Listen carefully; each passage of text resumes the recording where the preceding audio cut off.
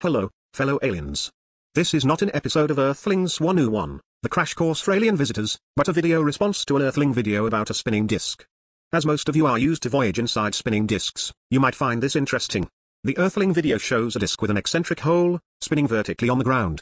The funny thing is that the heavy side of the disk turns upwards, seemingly defying gravity. Why does this happen? Now, before you try this for yourself, if you have one of those fancy frictionless piloting consoles, it won't work there. Better try on a rough surface, as friction plays an important role in the effect.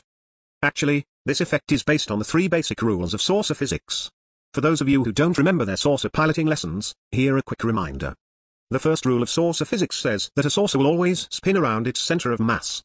So, if you abduct a herd of cows, and store them all on one side of the saucer, the spinning axis will be somewhere between the geometrical center and the cows. That's why you always check your cargo distribution before lifting off.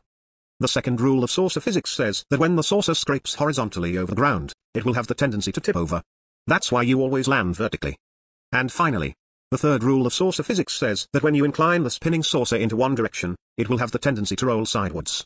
This is called precession, and every saucer pilot is painfully aware of it. This is why you stop spinning before you maneuver or land.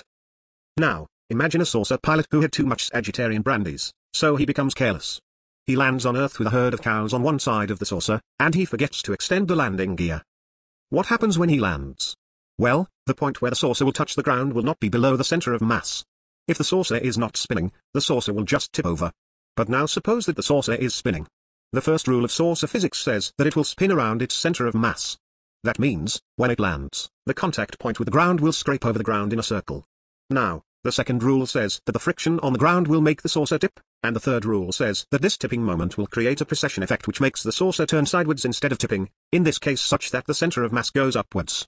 So, the cows will move upwards, not downwards, but back to the spinning disk. It's basically the same thing, only without the cows and the saucer. The disk rotates around its center of mass, so, unless it's in a perfectly symmetrical position, the lowest point scrapes in a circle over the ground, which creates a tipping torque, which is just what the precession effect was waiting for, to turn the heavy side of the disk upwards.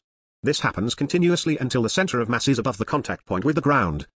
By the way, humans have a toy called Tippy Top which basically works the same way.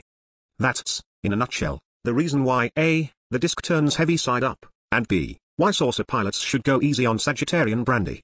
Thanks for watching.